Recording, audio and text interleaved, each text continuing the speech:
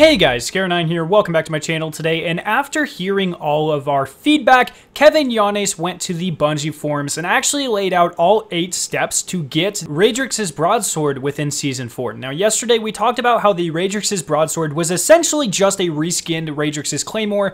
Bungie seems to not be happy with the amount of people that actually managed to attain this weapon, and to make up for that, they're making a quest in Season 4 that you can complete in order to get a variation of this weapon that is essentially the same thing, but not as prestigious. Now keep in mind, this will not be the only weapon for Season 4 in terms of kind of trophy weapons from competitive. It does appear like there's going to be a second one called the Luna's Howl, and it will also come from a quest.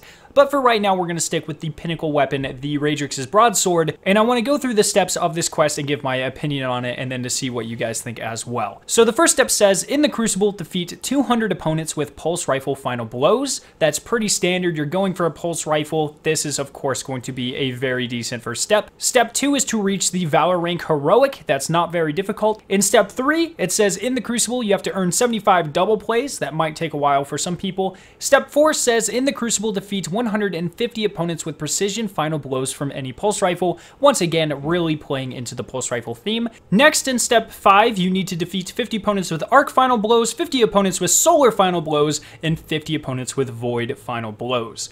Now, step 6, step 7, and step 8 are where things get very difficult, or at least very time-consuming. In step 6, you need to complete 25 Crucible matches in quick play, 25 matches in competitive, and a final 25 in Rumble. Like I said, that might not be the most difficult thing in the world because you just have to complete them, you don't have to win them, but that will be very time consuming.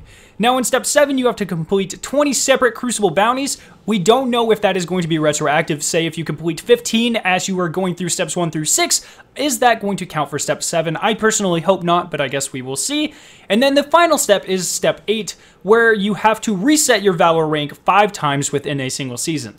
Now, what are my opinions on this? Is this a long enough quest? I am feeling a lot better about this because a lot of people are not going to put in the amount of time required here. This is obviously a huge amount of Crucible that you have to play and participate in order to get to the Redrix's Broadsword. That being said, in my opinion, it's still not difficult enough, I guess. I wish that there was more of an emphasis on competitive. Pretty much the only thing here that does focus on competitive play is finishing 25 matches in competitive, and that's obviously not a huge thing.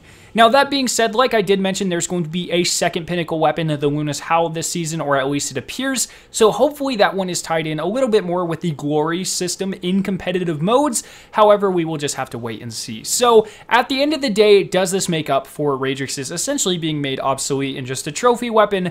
Not really, in my opinion. I'm still very disappointed that they are making this thing available again, but that is just what type of person I am. That is my personality type. I don't see that changing anytime soon, so I'm sorry if you are kind of disappointed that it disappoints me, but at the end of the day, we all have different opinions, and that's how it's going to go. I just wish that, the Redrix's Claymore doesn't feel like as big of an achievement as it used to, because I know that a couple 100,000 people are going to be running around with this thing at least next season, and, that's kind of a lot, obviously. So let me know what you guys think about all of this down in the comment section below. I'm extremely interested to hear your opinion on this. I hope you guys did enjoy this video. If you did, make sure to leave a like rating and to share it with your friends. If you're interested in watching either of the 2 videos on screen, you can click their respective annotations to be taken to them. If you are brand new to my channel, make sure to hit the giant version of my logo on screen to be subscribed to my awesome Destiny 2 videos and live streams. Thank you guys so much for watching today, and I will see you in my next video.